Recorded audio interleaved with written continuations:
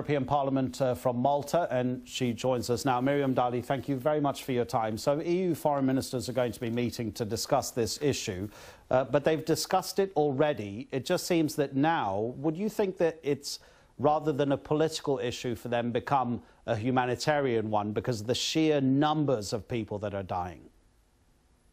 I just hope that we arrived at a point where the governments of all the member states would consider this as a humanitarian issue, because so far we had a lot of talk after each tragedy that happened in the Mediterranean.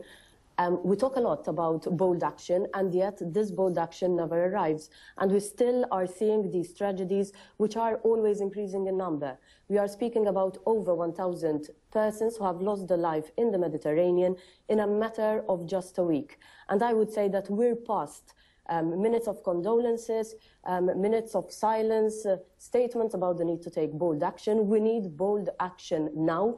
And I would urge not only the EU member states, the government of the member states, but also the international community. I think it is the responsibility of the international community to act and address this situation, because the migratory route of the Mediterranean, I would say it is the most fatal route ever. Last year, over 3,500 people lost their lives trying to cross the Mediterranean.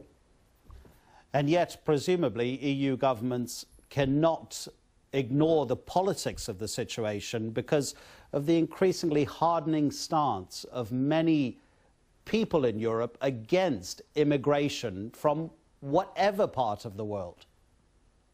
Yes, it's true, but we're speaking about human lives. We're speaking about children and families who are fleeing war. And I think that the first responsibility of the member states is to try, as an EU, open discussions with third countries. We need stability in countries like Libya, something which sometimes we're overlooking. Because at the end of the day, I would think that everyone would like to live in his country if there is peace and stability in their own home country. And these people are fleeing war, and they're fleeing insecurity and instability in the hope of a better future. And what they are finding at the end of the day is that we were seeing pictures of 2-year-old babies and their corpses being washed onto shore.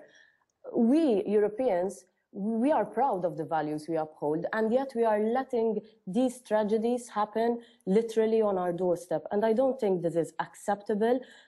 It is not acceptable not only to the EU member states and their citizens, but this is unacceptable also for the international community. We just can't close our eyes and turn a blind eye to what's happening and let people die in the Mediterranean.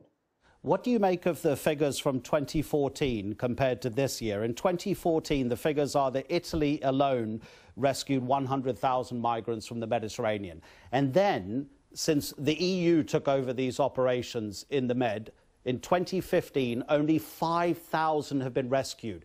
Does that mean that the EU doesn't care, or the EU doesn't actually know how to carry out the rescue operations? Myself and other members of the European Parliament, when Triton was going to replace Mare Nostrum, we had serious doubts on its effectiveness and efficiency. And we have to admit, the EU has to admit that Triton is not working out properly. Mare Nostrum used to carry out search and rescue operations at a much larger stretch of sea, and Triton is much more limited in scope, and it is being ineffective to address these tragedies we are seeing now. And if you look at the figures, we're still in the middle of April, and the figures are really shocking when you see the amounts of people who are literally losing their lives in the Mediterranean Sea. And I do not agree that these search and rescue operations will serve as a pull factor. These people are trying to cross the Mediterranean Sea just the same. They are crossing the Mediterranean Sea in very small boats, loaded boats. We have heard also that the lower deck of the boat in this latest tragedy was even locked with people inside. They are crossing the Mediterranean Sea just the same, just going straight into their deaths. And we have the responsibility to act and to do something. And it is up to the international community and the EU member states together to address this situation. So I wouldn't point a finger at one member state or the other, but the international community needs to act, and it needs to act now. Okay, just finally, we've only got less than a minute to go, but would hypocrisy be a fair criticism of the EU governments and possibly especially those in the north who don't have the migrants arriving on their shores? They don't see it physically with their own eyes. We experience what's happening firsthand. We have heard so much about responsibility sharing, but really and truly, this talk of responsibility sharing is not being transferred into real and concrete solidarity. And when we're speaking about solidarity, I don't mean only financial aid.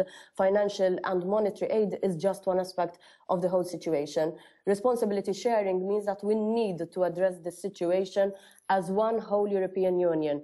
And that's what I'm looking forward to, that the EU as a whole and all the member states' governments would sit down and try and address this situation and this tragedy together as an EU, because at the end of the day, there is more than one just solution for this whole situation. We need to start from the third countries. We need to see the search and rescue operations. Okay. We need to see the resettlement policies. So the EU, member states and the governments need to act together. Miriam Dalli, thank you very much indeed for joining us from Malta. That's it from us for the